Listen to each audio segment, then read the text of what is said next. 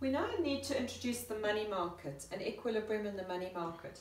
So we're first going to derive the demand for money, or liquidity preference L.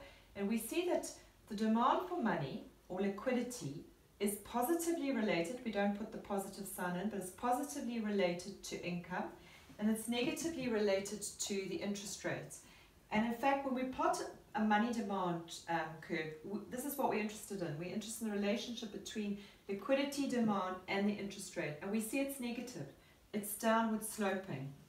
The lower the interest rate, the higher the quantity of money demanded, or vice versa. If the interest rate rises, the quantity of liquidity demanded falls. Why is that? Because the interest rate represents the opportunity cost of holding money, cash, or liquidity.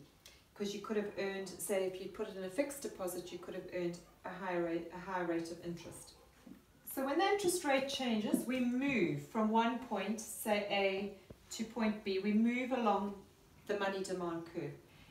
If income rises, that's one of the things we're holding constant when we plot our demand for money curve. So if income were to change, the whole liquidity demand function would shift, say to the right if income increases. And how much will it increase by? It will increase by, it will shift to the right by K times by delta Y.